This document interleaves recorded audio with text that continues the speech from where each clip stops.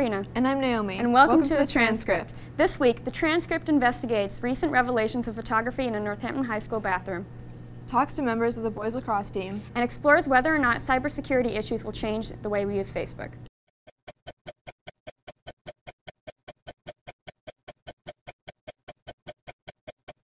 On Wednesday, President Trump signed a memo directing federal agencies to deploy the National Guard to the U.S. border with Mexico.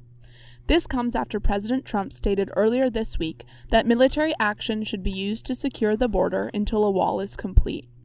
The Department of Homeland Security and Department of Defense were instructed to send an undisclosed number of troops to the region.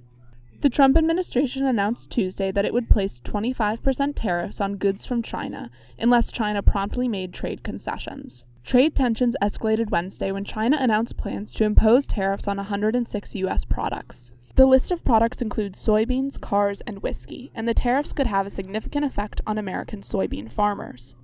A start date for the tariffs has not been announced. On Monday, every school in Kentucky and many in Oklahoma closed as teachers traveled to their state capitals to demand increased school funding and wages.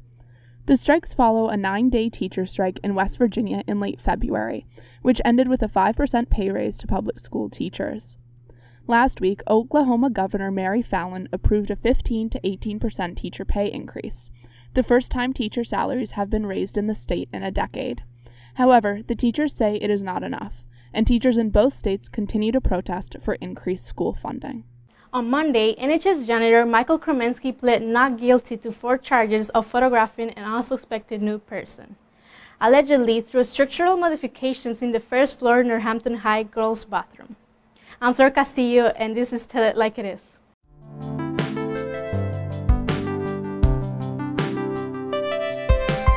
On Thursday, March 29th, students found out through an assembly that unusual structural modifications had been discovered in the first floor girls' bathroom.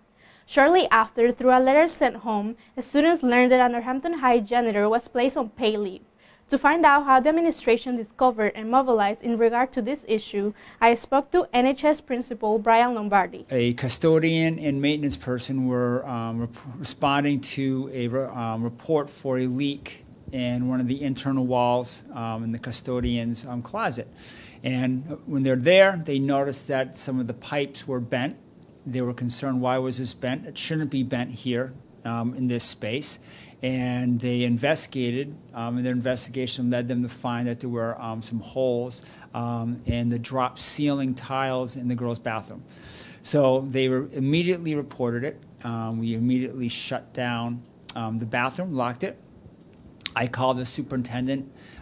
We then contacted the police to launch an investigation. We had our class meetings, as you're aware of, informing the student body that the holes were identified, that also a person had been put on administrative leave. Friday at 11 o'clock that night, I received a phone call from Officer Wallace that an arrest had been made of the former custodian and of the 4 counts that he was being charged with.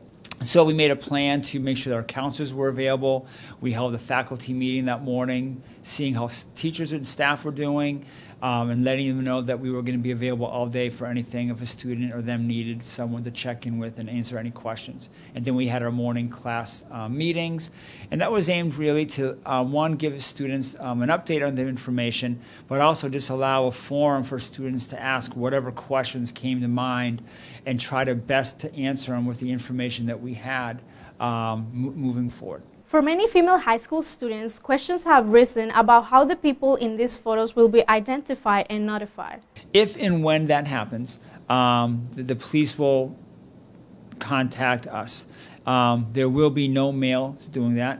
We would probably try to limit it to as few people as possible. So it would potentially be, a female administrator and maybe one of our counselors.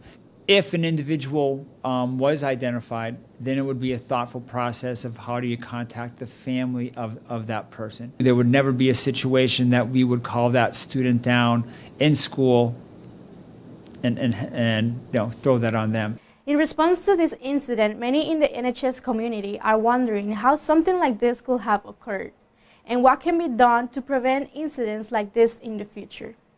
Above all, these revelations have had a significant effect on students, especially female students who use the bathroom regularly. When I found out what happened, I was ultimately shocked and kind of scared, since I've used the bathroom and many females use the bathroom. So me, along with other females in the school, we felt mostly unsafe and kind of violated. Well, I thought it was very shocking at first because I've never heard anything like that, but then I was kind of disgusted. Well, yeah, the whole situation was pretty scary, but I don't know what else can be done to make our bathrooms more safe. The fact that a former student from the high school was watching me was pretty disturbing, and I feel really grossed out. And the fact that we don't even know who he has pictures of yet, and this anticipation of it could be anyone, it could be you, it could be me, it could be any of your friends is really disturbing. I think we just need to watch what our adults are doing more carefully. I think since they have authority, we just kind of let them do what they want, yet we watch our students so carefully, but we don't watch our adults as carefully as we should. Some in the community were surprised by the seemingly low bail of $500, which was paid by the janitor who now awaits his pretrial hearing on May 7. We'll continue to update you as more information is released. I'm Zor Castillo, and this was Tell It Like It Is. Hi, I'm Jonah, and I still hamped up from Lulu. Yeah, funny. Hi, I'm Lulu. Welcome to Hamped Up. Y'all ready for this?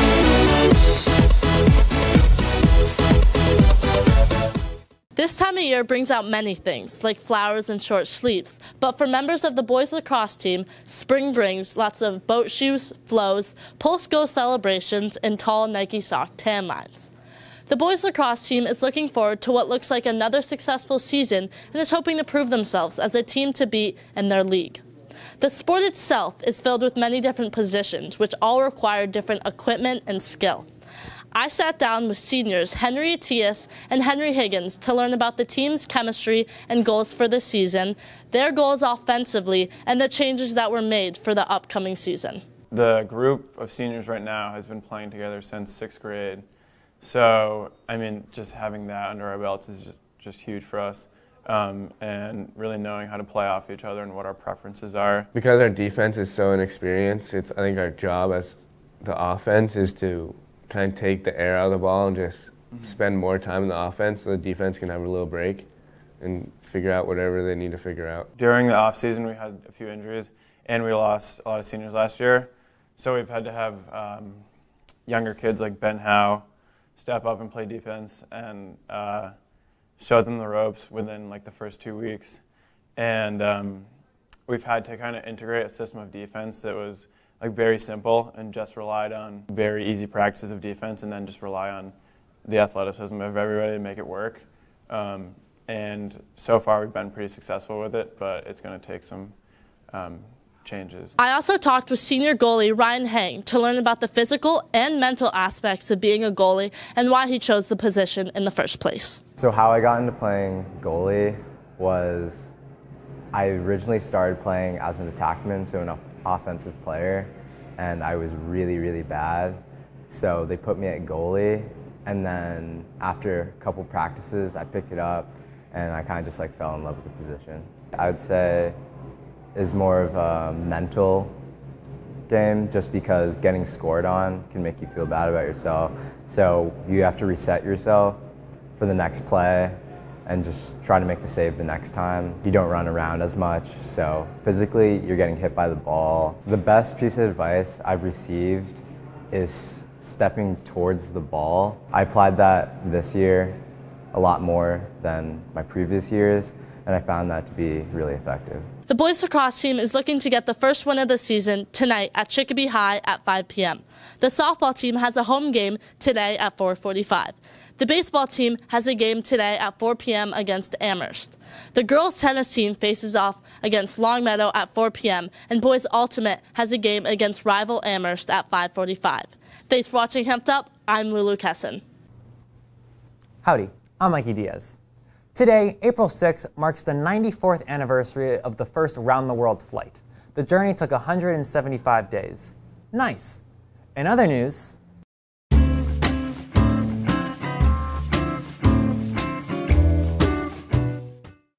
hundreds of millions of people are active on Facebook. even after information concerning people's privacy was released following the infamous Cambridge Analytica investigation. However, many social media users may not know exactly which information can be assessed by third parties and how that information can be used. I sat down with James Bates, network analyst for the City of Northampton, to learn more. Internet security would be kind of whatever comes based in the cloud, or even your home computer applications and things like that. So it's a wide-ranging, all-encompassing term when you say cybersecurity. With Cambridge Analytica, I believe, they set up a contract to have Cambridge Analytica take data and then massage it in a certain way and gain information off of that data. Come to find out, they sold that to another company to make money. Facebook says they don't know anything about it, but in a sense, whenever anything happens like that, you should be notified as a user. For instance, if a credit card gets hacked and they steal users' information, they need to notify the user that their data has been stolen. But it is not safe when it's in the cloud, being used by another company. You should not feel that it's safe from being protected. You should do things or ask the company what are they doing with the data and how are they protecting it, and always be aware that it could be, at some point in time, could be used in illegal or be copied or used in illegal ways. So it is not safe. Many Americans claim that they are not comfortable with their personal information being so easily accessible by third-party companies, but continue to use these social media platforms regardless. I took to the halls of NHS to poll students to see if they still use their social media platforms. Oh, yeah, definitely, yeah. Yes, but that's because of student government, solely. No. Yeah, I use Instagram a bit. I don't really use Facebook that much. I have an account, but I never use it. But I try not to put much personal information on there because I don't feel comfortable with companies like that having information about me. I'm Mikey Diaz, and thanks for watching. I'll see you next week on The Transcript. Honors Art 4 is putting up murals around the school, so make sure to keep an eye out for those. Thanks for watching.